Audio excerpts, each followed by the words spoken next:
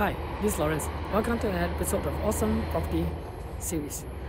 Now, as you can read from the recent newspaper, in fact, even today, the newspaper article says that the property market in Singapore is getting more and more robust, and people are buying property, and people are even upgrading from the HDB owners. Now they are moving to upgrade and buy private property, be it a new launch or a resale property.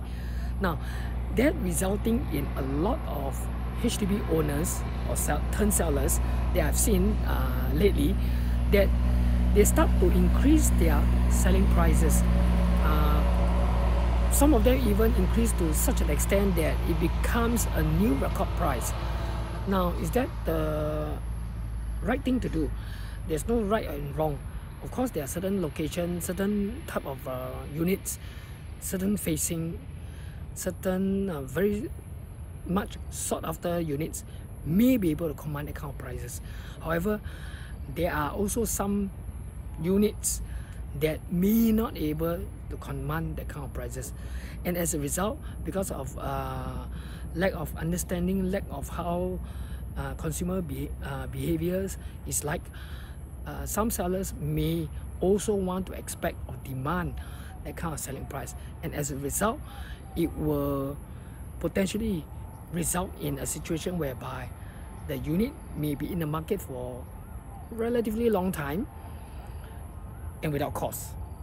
And what does that mean to everybody? It just means a lot of marketing costs involved, and that also would mean your real estate consultant may be working very hard without results, and also resulting in sometimes owners thinking, could it be the real estate consultant's concern, problem, that he or she may not be working hard to sell the unit.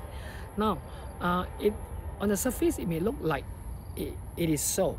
However, many people may not understand every location, every district is different, every estate is different, every cluster of property is different.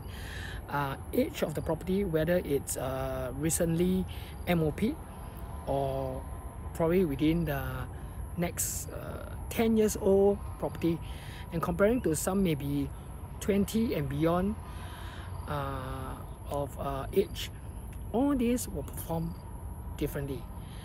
Number one, the asking price, is it a fair market value, or is it slightly above fair market value, or is it extremely high above fair market value, where in your estate or in your clusters no one is asking the kind of price, but you are the one who think that it can command the kind of price.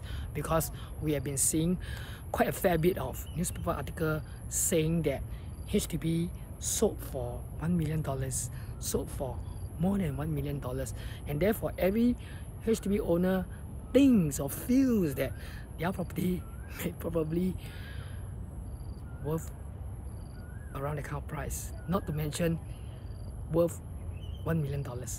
Now, this will put a lot of stress on everybody, and eventually you'll come to a stage whereby everyone is feeling frustrated because, number one, there are no calls, and you start to be very upset, asking why is everyone selling so fast and my unit have no calls.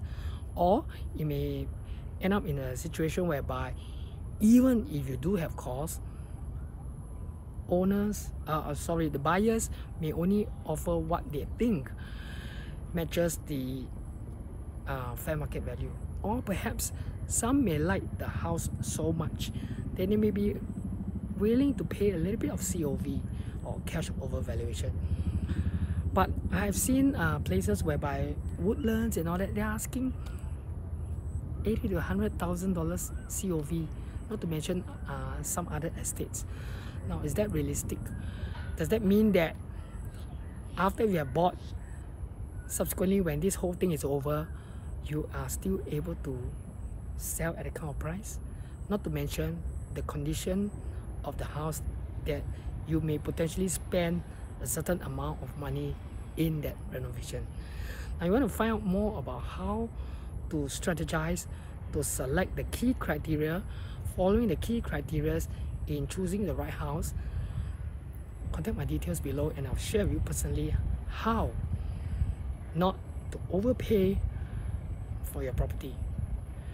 Now that's all folks for today. Until the next episode of Awesome Property Series. See you. Awesome.